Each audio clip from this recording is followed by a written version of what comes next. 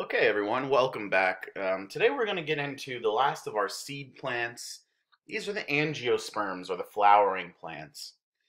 So remember how I told you that gymnosperms you could remember because the ancient Greeks would play sports in the gymnasium naked, and that's what gymnosperms means, naked seeds. How do you remember angiosperms? Well, angiosperms produce flowers, and I always like to think your mom, Angie, likes to get flowers, okay? Or your girlfriend or your friend, Angie, likes to get flowers. And so that kind of helps me. Maybe it'll help you, maybe not, maybe it's stupid, but that's how I do it. And let's get into the angiosperms today. Angiosperms are extremely dominant, right? We already talked about the seed plants being able to get away from water sources, be able to spread far and wide through their seeds, but the flowering plants even more so. There's 260,000 species of angiosperms. That's second only to the insects on Earth. Their success is attributed to their flowers and their fruit. We'll talk about both of those today. Flowers allow plants to form evolutionary relationships with animals. The animals help them disperse their pollen to the female gametophytes. Fruit protect the developing embryo and serve as an agent of dispersal as well. So here are some flowers. Have you ever wondered, or maybe never thought this before, what are flowers for? Well, they are specifically colored and they smell good for a reason, to attract pollinators, whether that be insects, birds, other animals. The flowers want to attract an organism to come near it, either get some nectar from it, or just come and smell it, or possibly try to eat it and get some pollen to rub off on that organism, and then have that organism go and visit another flower so that pollen can go and visit the female gametophyte. And so that's what flowers are about. Of course, flowers come in different shapes and different types, and we'll talk about that, and we'll talk about the parts of the flower. But flowers are awesome, right? Who doesn't like flowers? This is my favorite flower. This is called the Birds of Paradise flower. Really, really interesting looking flower. Um, we used to have one in my old school, and it bloomed a lot, and it was just really, really beautiful. So that's my favorite one.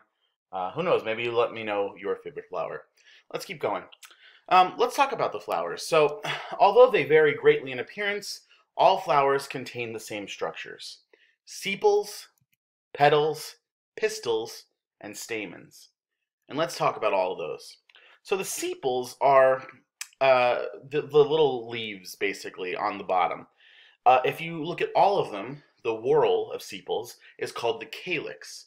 And the calyx, or is the whorl of sepals, all the sepals, it's located at the base of the peduncle or stem, and encloses the floral bud before it opens. So when you see flowers about to bloom, and they're covered by the green part, the green leaves, basically, those are the sepals. If you look at all of the sepals, it's called the calyx, okay? Sepals are usually photosynthetic because they're green, and although there are some exceptions in which they're not. Then the petals, pretty self-explanatory here. They're collectively called the corolla, and they're located inside the whorl of sepals, and they usually display vivid colors and to attract pollinators. Flowers that are pollinated by wind are usually small and dull because there's no need to attract pollinators. The sexual organs of the flower are located at the center of the flower. The first is the pistil or carpel. So one unfortunate thing is that the same structure in flowers is given multiple names. So here is the pistil or the carpel, same thing. The stigma, style, and ovary constitute the female organ, which is called the carpel or the pistil. They're the same term. So let's take a look. Here's the ovary, here's the style, and here's the stigma, and this entire thing is the carpel or the pistil. It's a long, thin structure called a style, leads from the sticky stigma, where pollen is deposited, and that pollen tube would grow down the style into the ovary, which is enclosed in the carpel. Okay, and now let's talk about the stamen, or the male reproductive organs. They surround the carpel. So here's the carpel, or the pistil, and here is the stamens. Stamens are composed of a thin stalk-like filament, that's right here, and a sac-like structure called the anther, in which the microspores are produced. By the way, what are the microspores? The pollen. They're produced and by meiosis develop into the pollen grains. The filament supports the anther. Filament, anther, overall it's called the stamen. Okay, so that's the flowers, a little bit about flower structure. Now what about fruit? The seed eventually forms into an ovary. Forms in an ovary, doesn't form into an ovary. And it enlarges as the seed grows.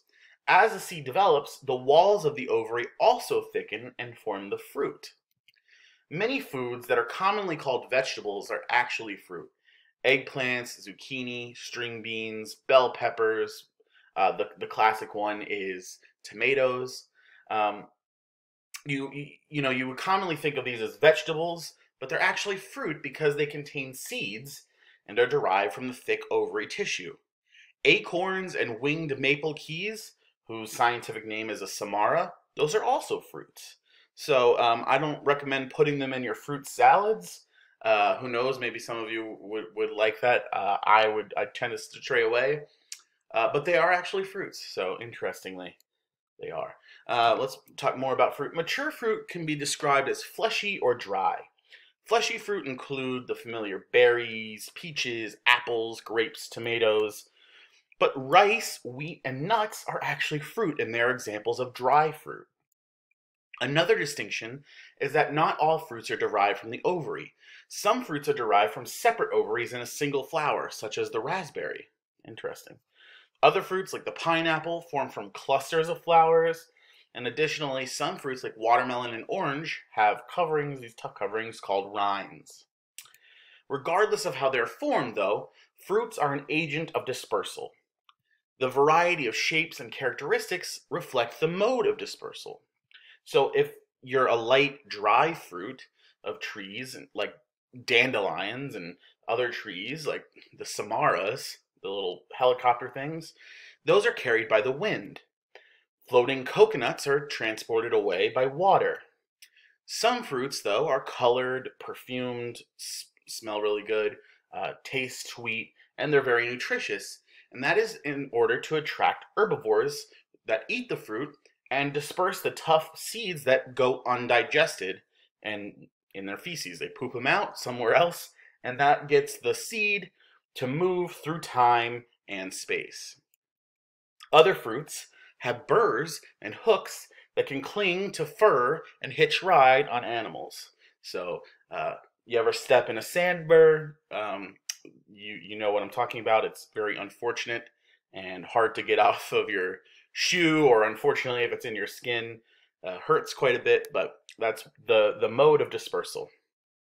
Okay, this is going to get into some more higher level terminology here. It's the life cycle of an angiosperm, but stick with me and we'll get through it. So the sporophyte phase, remember the sporophyte is what? The diploid or the haploid? Well, it's the haploid phase, and it's the main phase in an angiosperm's life cycle. Like gymnosperms, angiosperms are heterosporous. What does that mean? They produce a male and a female. They produce microspores, the male, develops in the pollen grains, which are the male gametophytes, and megaspores, which form an ovule containing the female gametophytes.